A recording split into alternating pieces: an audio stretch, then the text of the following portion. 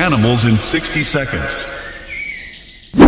The vertical bands of gold and black that alternately run the length of the body are what give the banded kite its name. The golden jaw and cheeks are the only colors on the triangular head's black-colored majority. Although the snake can grow to be more than 7 feet long, the majority of individuals are usually only about 5 feet long.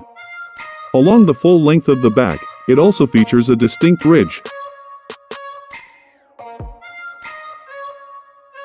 According to the IUCN Red List, the banded kite is a species of least concern.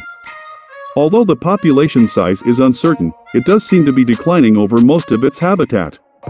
Thank you for being with us until the end of this video. If you like this video, please like it and press the subscribe button to support us.